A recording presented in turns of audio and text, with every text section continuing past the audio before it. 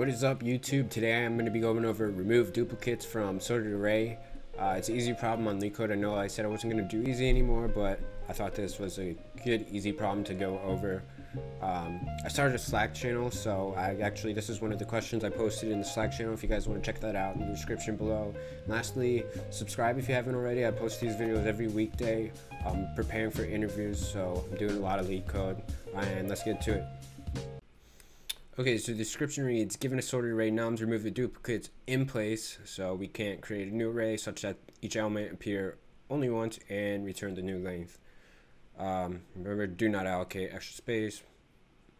So it's O of 1, memory, space, and it doesn't matter where you leave beyond, what you leave beyond the returned length. So what that means is when we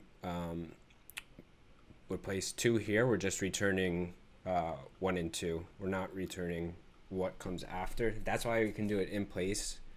I don't think it would work otherwise.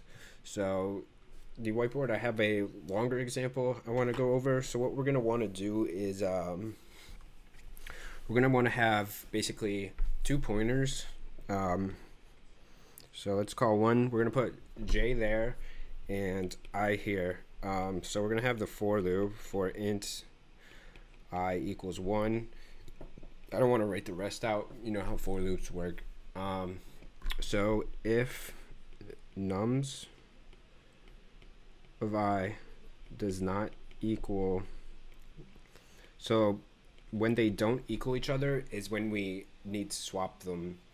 Other than that, we're just going to be incrementing I. So but inside of here, so let's loop through it first. So eventually I is going to go to 2, and they're not going to equal each other. So we need to swap this 1 with this, or we need to place this 2 here.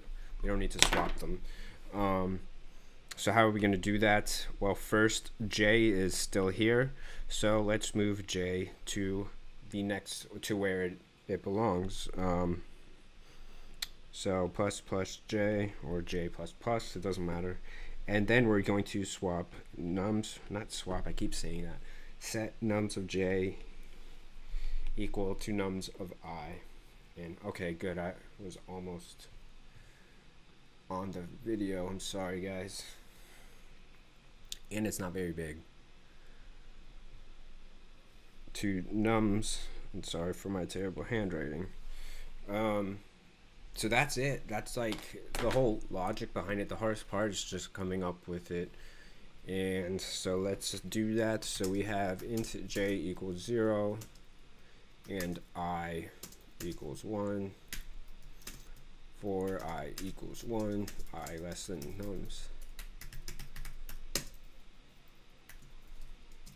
So like I said, if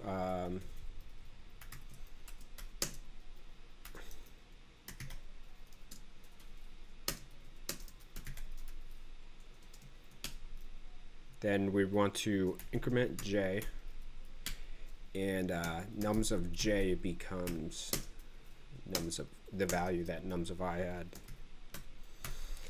And so I'm going to go back to the whiteboard. So now the array is, so I'm just going to start a new one. Now it's 2, so we swap those 2. So now it's, yeah, there's still a 2 here and a 3. So what it's going to do is J is going to still stay here, I still here, but I still equals it, so it's actually going to go to here. I gets here, and then it sets J. Remember we increment J, so boom. And then we set nums of J equal to nums of I. So, and then we just want to return these 3. We don't want to return the duplicates, I guess you'd say. So your function should return length equals 2. And so now we just need to return, so